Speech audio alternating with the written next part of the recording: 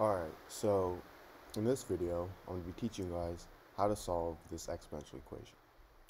So we have x to the power of 8 minus 121 is equal to 0. Now, what most people would think to do to solve this equation is add 121 on both sides. So then I would get x to the power of 8 equals 121. And then, since x is to the power of 8, take the 8th root on both sides to get an answer of the 8th root of 121. And this method is actually wrong because there are actually many more solutions than just 2 to this equation. There's many more. So we want to find all of these solutions to this equation. So how are we going to do that? Well, our first step is to rewrite x to the power of 8 as x to the power of 4 times 2. Now, if I have something in the form a to the power of m times n, this is equal to a to the power of m to the power of n. So x to the power of 4 times 2 is equal to x to the power of 4 to the power of 2. Now I have this minus 121, which we can rewrite as 11 to the power of 2.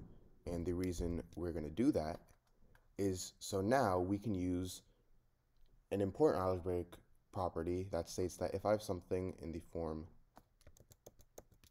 a squared minus b squared, this is equal to a plus b times a minus b. So in this case, a is x to the power of 4 and b is 11. So I get x to the power of 4 plus 11 times x to the power of 4 minus 11, which is equal to 0.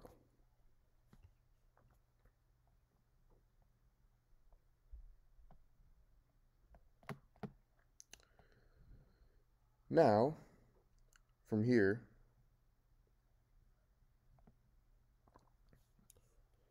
I get two equations. I get x to the power of 4 plus 11 is equal to 0, and x to the power of 4 minus 11 is equal to 0. And we are still not done yet, because to solve this equation, people are going to think, oh, add 11 on both sides and take the 4th root. But we're going to do the same thing we did with our original equation. I'm going to rewrite x to the power of 4 as x to the power of 2 times 2. And now I can rewrite that as x to the power of 2 to the power of 2. And 11, I'm going to rewrite as the square root of 11 squared. So now I can use this property again. So I get x squared plus the square root of 11 times x squared minus the square root of 11 is equal to 0. And again, I get two equations. I get x squared plus the square root of 11 is equal to 0, and x squared minus the square root of 11 is equal to 0.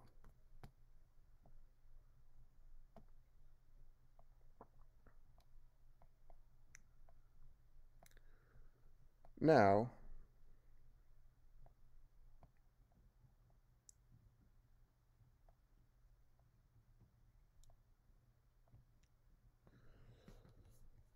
what I can do is, for x squared minus the square root of 11 equals 0, I'm going to add the square root of 11 on both sides. So then these two cancel out, and I get x squared is equal to square root of 11. And now if I take the square root on both sides, square root of x squared is x, and the square root of 11 is the 4th root of 11.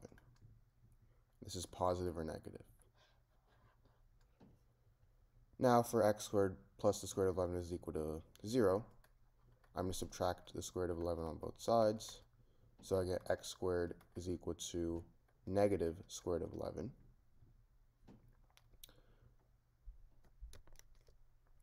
So now I get the square root of x squared is equal to the square root of negative square root of 11. So the square root of x squared is x. And the square root of the negative square root of 11, I can write this as negative square root of 11.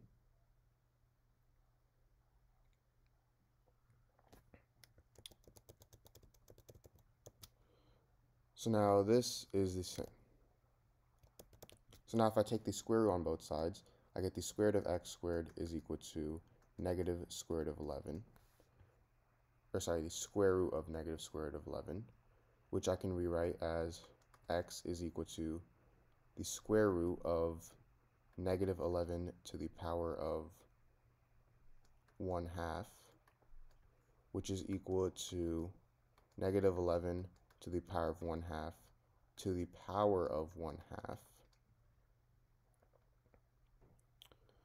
And if I have something in the form a to the power of m to the power of n, this is equal to a to the power of m times n. So 1/2 times 1/2 is 1/4. So I get x is equal to negative 11 to the power of 1/4.